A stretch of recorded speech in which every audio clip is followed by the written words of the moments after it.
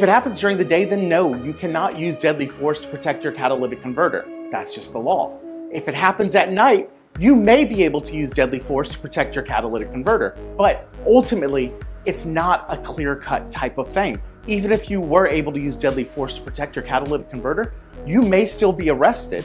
You may still be threatened with jail time. You may still have to go and have a trial, because ultimately the person who decides whether you were reasonable in using deadly force to protect your catalytic converter is going to be a jury of 12 people.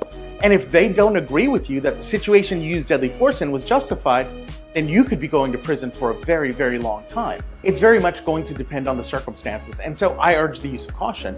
There is no doubt, however, that you can use force to protect your property. So if you want to run out there and fight somebody, but using deadly force, that's going to be a big maybe.